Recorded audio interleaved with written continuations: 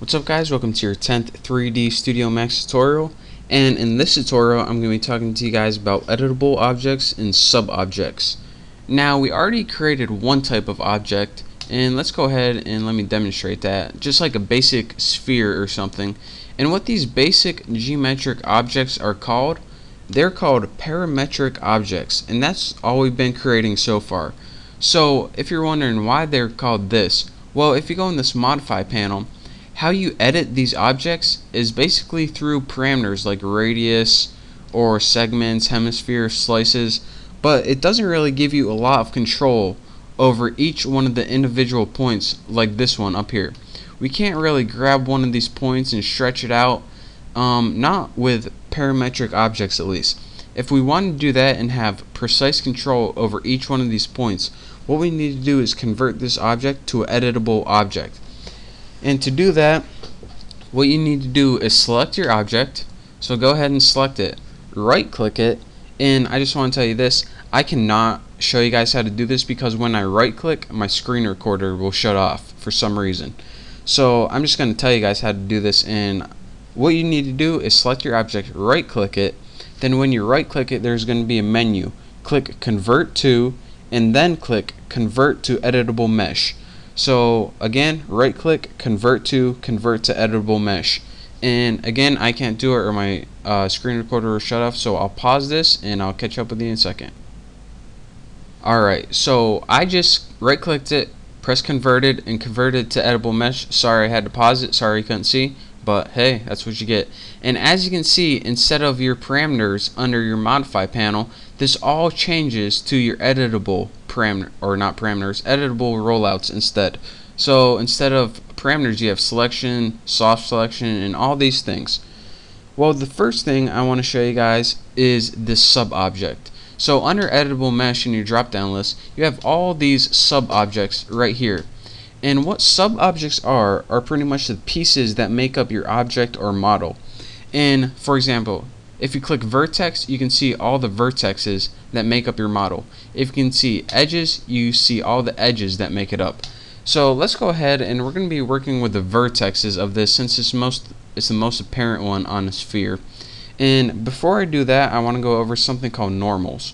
So go down here and click show normals, and probably need to get your object selected. And now when you click show normals and select your object, you see all of these lines popping out of your sphere. What normals are is whenever you're working in editing and editable mode, you can sometimes get twisted up and you can't really tell what side's the face and what side's the back. So what normals do is they show you what side the face is. So these normals are lines that always point away from the face. So if you don't see a line, you don't see the face. And these lines, they don't get rendered out. So if you want to work with them and then render it out, you won't see it in your final. But I usually work with them off unless I get twisted up. So that's your real quick tutorial. So now that we're working with vertexes, we can see all the vertexes of our element. So we can edit each of these vertexes just like we would any other, part of our element. So let's go ahead and click like select and move tool or something, and we can go ahead and grab a vertex and move it up just like that. So again, just like I said, instead of having parameters to the whole thing, we can work with these individual points just like that. And we can anything that we could do before, we can do these individual points. And that brings me to my next, click away from that, you can leave that pointing up if you want. So that brings me to my next topic, and that is what is called soft selection.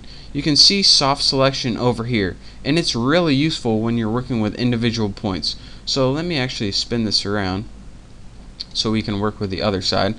What soft selection does is it allow you to work with surrounding points. So instead of just working with a vertex and getting it pointy all the time, it gives you a more natural way of working with points. So let's go ahead and use soft selection, and I'll tell you guys what this means. The edge distance is pretty much the range of what you're going to be working with. So go ahead and move that up to, actually we probably need to select something first. Move that up to like 2, 3, probably like 5 or something. And what this does is it gives you 5 vertexes away from the center vertex. So that's the area that's going to be affected. The fall off we don't really need to know. The fall off is pretty much the region, spherical, and the pinch is pretty much, you can see here. Let me go ahead and apply a transformation real quick.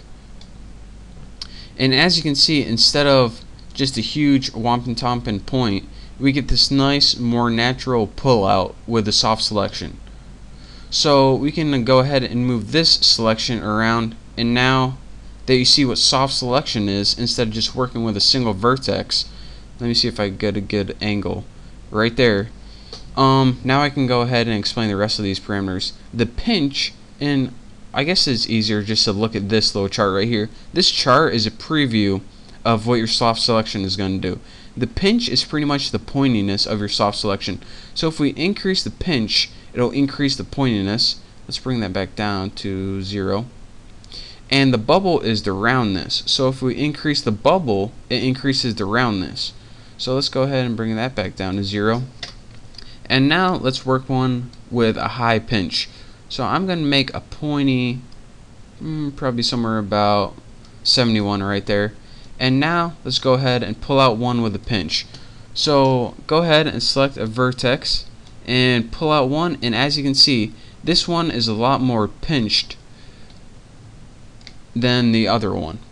So that is pretty much why soft selection is useful.